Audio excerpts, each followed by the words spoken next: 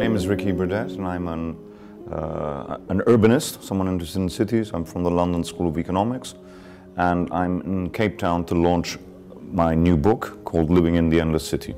So Living in the Endless City is a large book, 500 pages, which represents a really intense project which has gone on for a number of years. And it looks at 9 cities around the world, but 3 in detail: Istanbul, Mumbai, and São Paulo.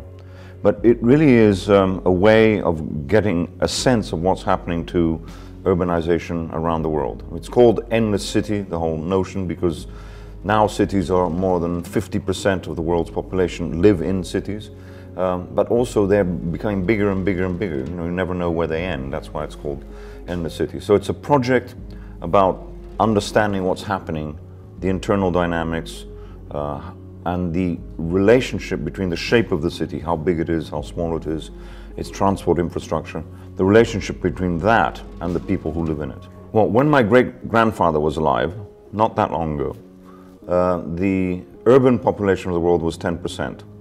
3 years ago, it became 50%. In 25 years from now, it will be 75%. So we are just past the tipping point in terms of more people living in cities rather than living in the countryside. Then there are 2 major urgencies that need to be addressed.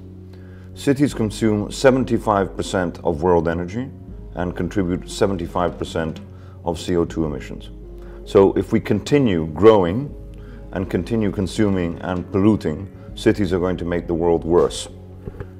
On the other hand, actually, if you design cities better, if you make them more efficient, more sustainable, more compact, less dependent on the private car, less polluting, you can actually change the equation in the world in terms of the ecological balance.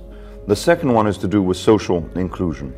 And what is happening now is that 1/3 of the world's population is living in slums in cities. The urgency is to deal with that problem today. So to try and design cities, provide them with the infrastructure that is necessary to make people live in a civilized way. Let me give you a couple of examples.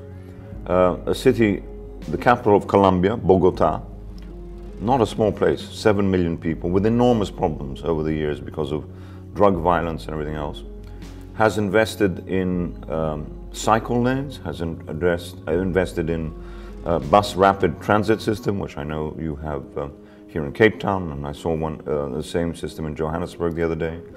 But much more significantly than just investing in good public transport, rather than privileging the car, they've invested in schools, in libraries and public spaces, right at the heart of the informal settlements. So as I travel the world, the projects that I see which are the most interesting at this micro scale are the ones to do with the ingenuity of the designer. For example, the Chilean architect Alejandro Aravena, who has invented a new system of housing called Elemental, which is just a very simple structure which can adapt to change and therefore deals with informality and the sort of unorganized growth that you get in most of the sort of squatter settlements around the world. And it's as relevant here in Cape Town or Alexandra, Soweto and Joburg, or as it is in the favelas of Brazil. I think there's a massive amount that you can do. Create a tree, a few benches, and some decent paving, where normally there's open sewers and mud.